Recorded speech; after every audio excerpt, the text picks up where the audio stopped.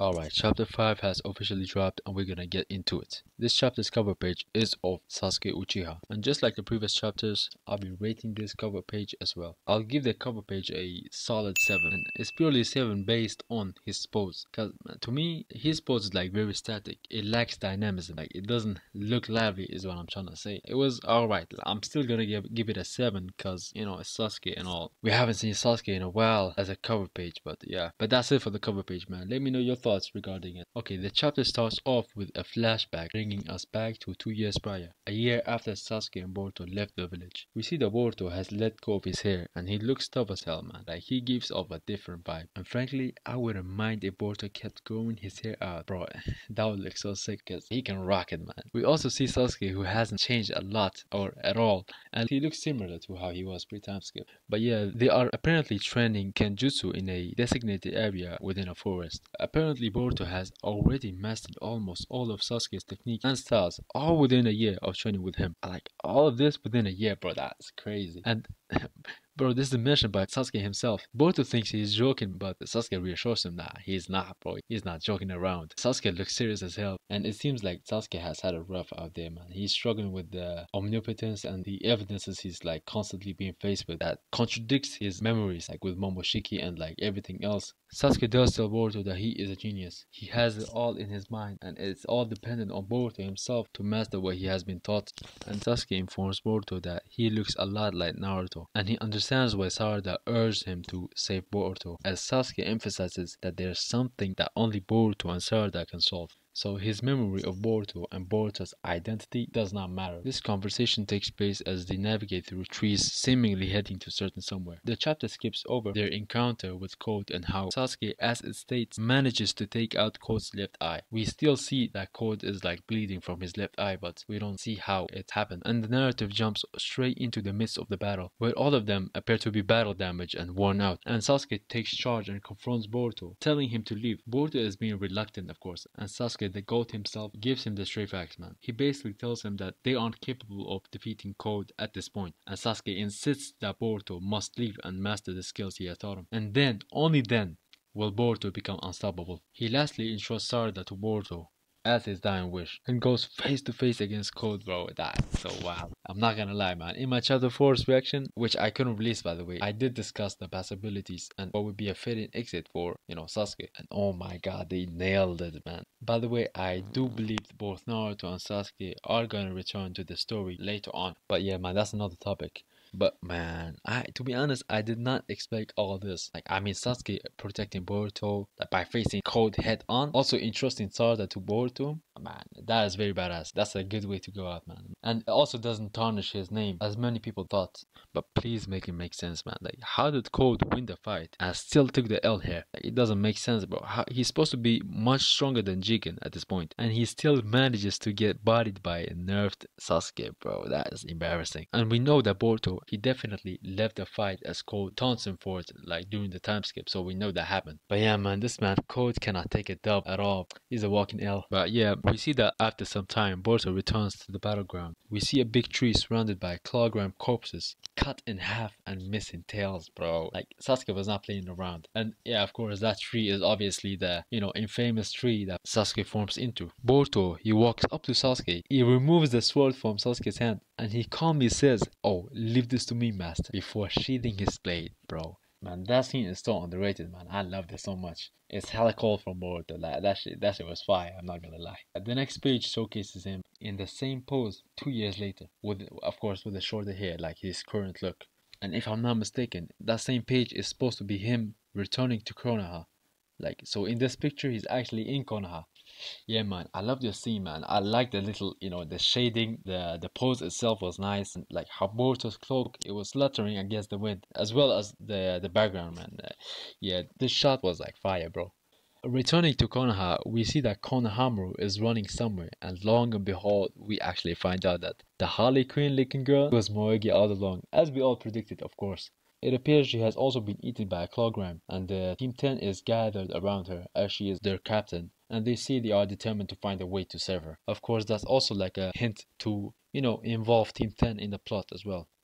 Yeah, so the scene then transitions to Moegi's Shinju form. Her name is revealed to be Masuri. It's revealed that each of them, whilst being a single existing Shinju, they are also forming a distinct consciousness, and with that they have a heightened sensitivity and awareness, enabling them to sense the emotional consciousness of their previous hosts. Bro, like, okay, so for example, in Masuri's case, she can sense Konohamaru as well as Shikacho, like Team 10, who were at that point surrounding her. She says that she could feel their anger and rage, which like makes me wonder whether she could actually feel their emotions, or was it only because they were in her surroundings and she could therefore feel their emotions. We also get to know that Sasuke's Shinju form is called Hidari, and the main guy, aka Alfredo, he's actually called Jura. Yeah, that's his name apparently. So in line with the chapter's title, Targets, each Shinju decides to have a target based on their instinctual desire, or as it appears, who their host had a strong connection with. So we have Jura. Jura's choice is to target Naruto, and that confuses the group, as Naruto, for what we know of, he is of no significance, and he's not an Otsutsuki either for him to trigger the divine tree. So it was weird why he picked him, but later on Jura clarifies that they are already a divine tree and they will eventually devour Boruto and Kawaki as their last goal. So the final goal hasn't changed, but he says that since they have evolved into having their distinct consciousness, they should for some reason give into it.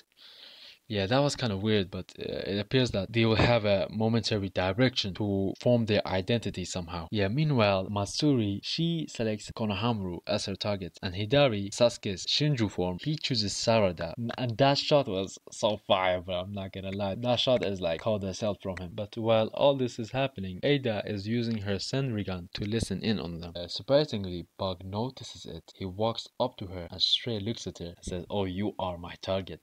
Man, that scene was so cold, bro. Nah, it was hella terrifying. Now, before we move on, I just want to say that many people assume that love is actually the main factor for their decisions. I personally would disagree on that, but I do agree that for the most part, these Shinjus are picking the targets based on who the hosts were emotionally connected with, which tends to be love. However, we still don't know why Jiraiya decided to pick Naruto, and in my opinion, it's highly unlikely to be bound of love or admiration. But yeah, man, we transition to Amado's lab, and this is the first time we ever hear from and see Amado since the time skip. Amado reveals that he has essentially figured out that Kawaki is the one marked with Akebi, i.e. her daughter's karma. The conclusion stems from him noticing his marks on Kawaki's body. Basically, how he modified his body is almost like he has his signature on it, leading him to come to the only possibility that someone must have altered his memory at some point, such as Kawaki's modified body, and his karma contradicts his memory, and he has deduced that Kawaki must be the only one with Akibi's karma. Yeah, man, this guy is hella smart. By the way, it would make sense for Amado to know whose job it was, since he was the one who also modified Ada, you know? And while all this is happening, by the way, Sai and Shikamaru are observing it. They see what's happening. Sai asks Shikamaru what he thinks about it, and all we see is him looking back with a lot of dots in a bubble. I guess it insinuates that he probably knows he messed up now. So yeah, man, I do think that the only way to resist Ada's omnipotence is to doubt and resist your own memory in the presence of a clear proof. The next page features Sumire and Sarada. Sumire is discussing what she just witnessed with Amado and his resistance to the omnipotence, and Sarada is confused as she refers to how, despite showing an existing photo and proof of Naruto's family with Boruto in it, people still remained in denial. Or rather, they actually were convinced that Boruto in that picture was actually Kawaki. But she also does recognize that her dad also went against his own memories and beliefs to protect Boruto. Now, to be honest, Amado is a whole scientist, so it makes sense that he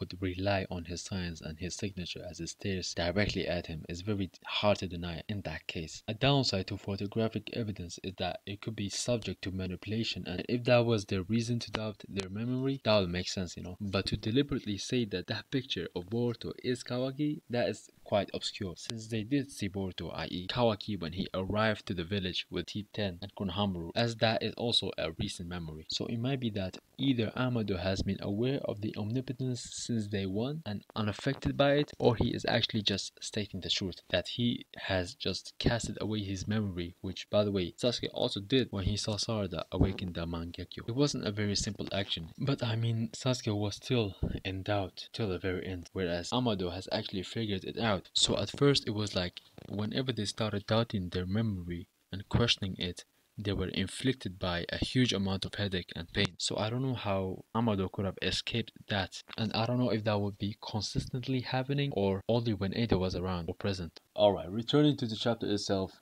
we suddenly see Boruto appear behind them so casually. He says that Sasuke believed in him and sacrificed himself for him while still doubting his memory, all because of Sarada. And there, man, we have an emotional reunion of Boruto and Sarada. It has like so many different angles, and yeah, man, it was a very good reunion in my opinion. Like, it was emotional, and this is for the second time, by the way. And yeah, man, he finally returned to Konoha. Meanwhile, we also have two separate scenes depicting Sumire, and she's just watching them hug it out. I just gotta say, man, I pity the Sumire shippers. It doesn't look good for y'all. That ship might be sinking soon, man. There was a lot happening in this chapter, and I mean a lot of build-ups. I mean, the Shinjuku, the reveal of Amado, that he pretty much figured it all out, and we also have Shikamaru, and I guess his decision will play a big role from now on, knowing the truth. And we also have Boruto's return to Konoha, which is probably gonna get noticed by Kawaki, man. I feel like Kawaki and even probably Mitsuki is gonna notice it, and man, I cannot wait for a fight between Mitsuki and Boruto. I know it's gonna be heat. And man, we also have the Shinjus and their targets. Safe to say it's gonna be a lot to unload for the next chapter, man. I know it's gonna be peak for sure. Bye, man. I'ma now rate the chapter itself, and I'll probably give it a solid 9, bro. Although it was like pretty much all dialogues, I still love it, man. Cause I mean, it really raised the stacks, and now it feels like anyone can get it. But yeah, anyways, man, thank you all for listening. I'ma head out. Peace.